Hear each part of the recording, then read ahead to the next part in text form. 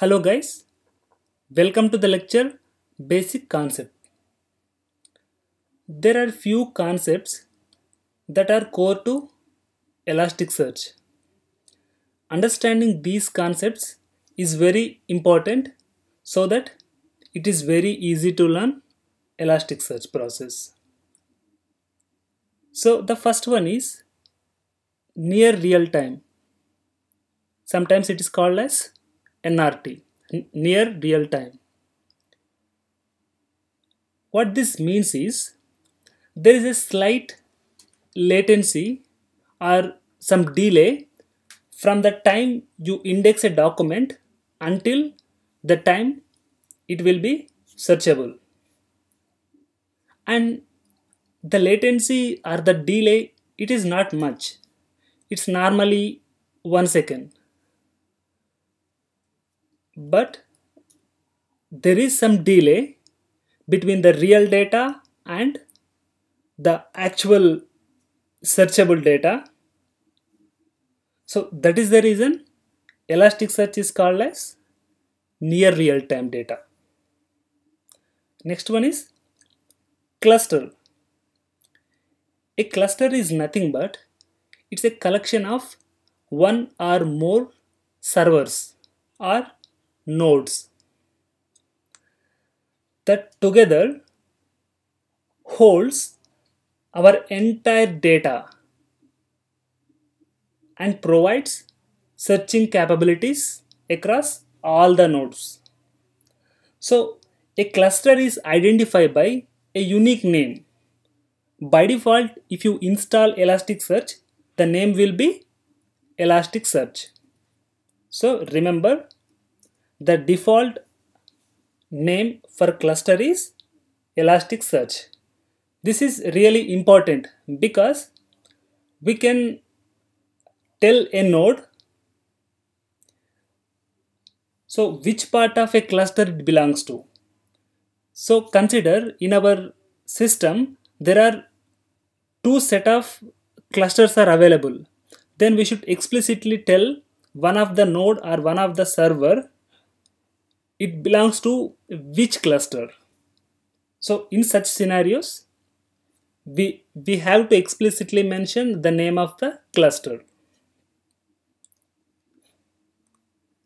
So usually when we are in real time, so when we are dealing with stage, dev, QA and production, you can give names like Elasticsearch dev, Elasticsearch stage, so that it will be differentiable and unique.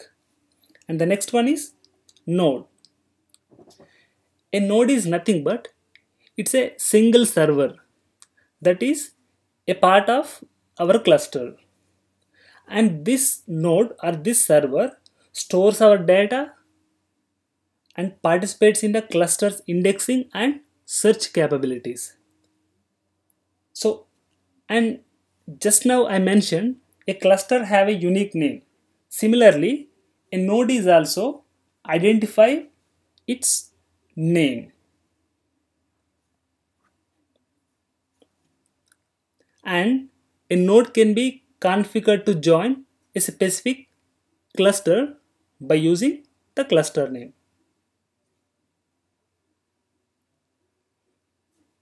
In a single cluster, we can have as many nodes as we want. So the next one is index. An index is a collection of documents that has somewhat similar characteristics.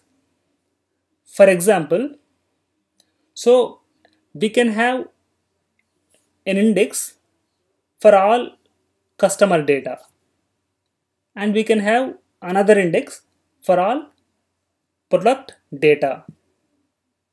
So it is useful to differentiate the data.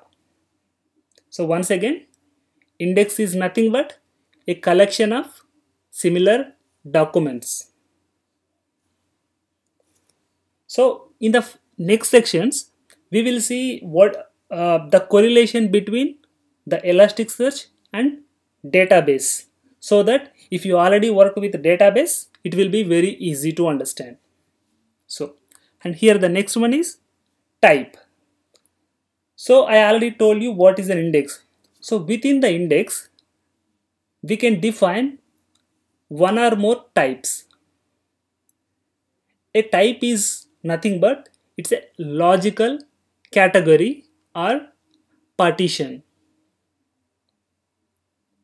In general, a type is defined for documents that have set of common fields.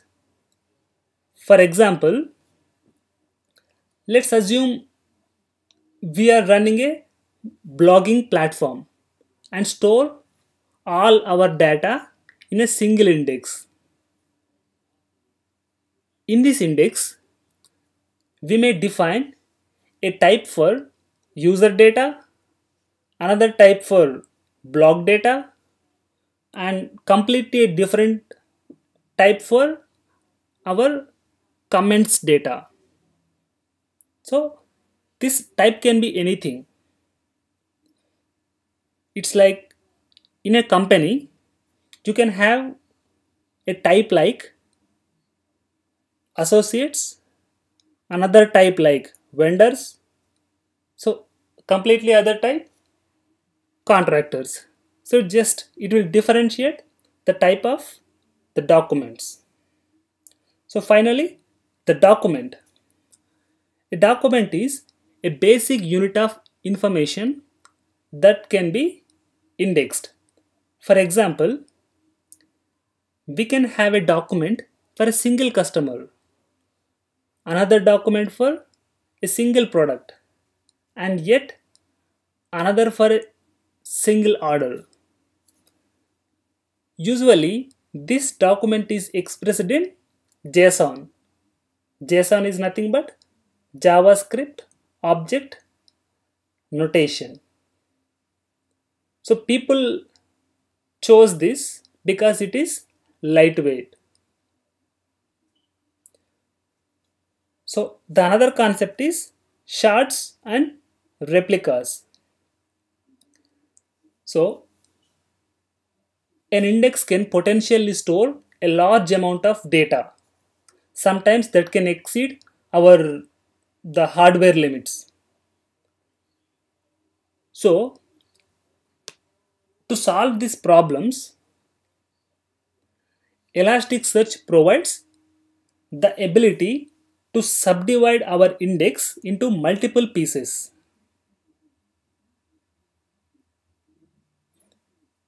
It's like if you have any important data or if you have a huge data, instead of keeping entire data at one point, we are taking a subparts and putting in each nodes. So each node is called as shards.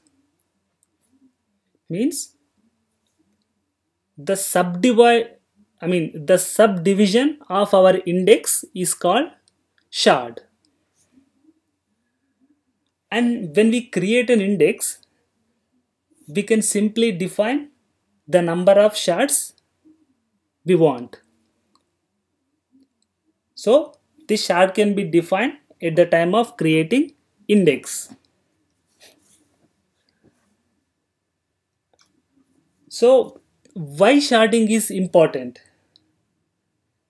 Because it allows two important features. The first one is horizontally scalable, and next one is it allows us to distribute and parallelize operations across shards.